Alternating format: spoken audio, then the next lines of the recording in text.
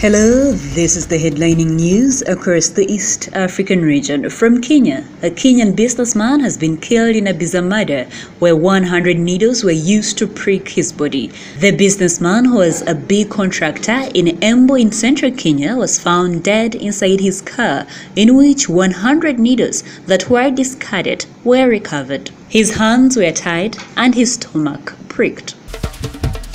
News from Tanzania. Tanzania is to receive $156 million from the African Development Bank to support development projects in the country. The agreement for the support was signed yesterday, and it is a further boost for the country, which has been on the roll since the non-nonsense John Pombe Magufuli became president 3 years ago.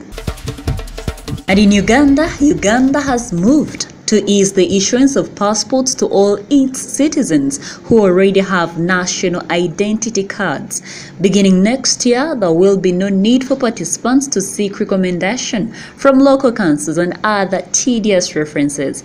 They will only be required to fill a short online application, according to the Permanent Secretary for Internal Affairs, Benon Mutambi.